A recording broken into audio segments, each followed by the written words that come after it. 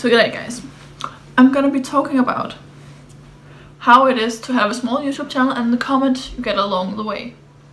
So I have had this channel since start of this year. I have had channels before with less sub counts in the past 4 years ago.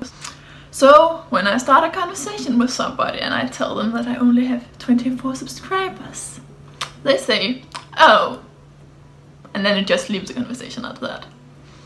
So I said I just started a channel, and they still say, oh, you only have 24 subscribers, then they're not worth watching, apparently, to some people. And also, what I don't get is why people don't invest time in small creators. Small creators can be good, like PewDiePie. He didn't start at 10,000 subscribers, he started at 0. So why do we other small creators who have actually a good content be treated like this? Treated as if we are nothing, just because we have a small sub count. Hello!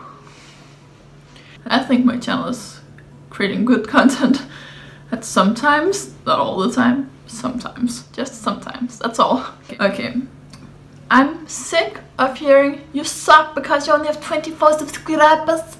But it's not that easy to get subscribers because people always say, oh, your channel sucks, you only have 24 subscribers. They don't even have a channel themselves, so what the fuck do they even know? Everyone is a creator.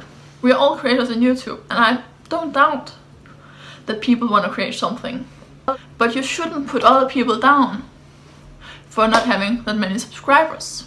And I think that people expect too much of creators. I might only have 24 subscribers at the moment, but maybe next month I have 1,000. Who knows? And the YouTube algorithm is shit at the moment, and Article 13 also. Yee! But we're all creators, and people should really stop putting small creators down. Okay. In the comments down below, I want to hear your thoughts and opinions. So comment down below what you think. And see you guys in the next video. Bye bye!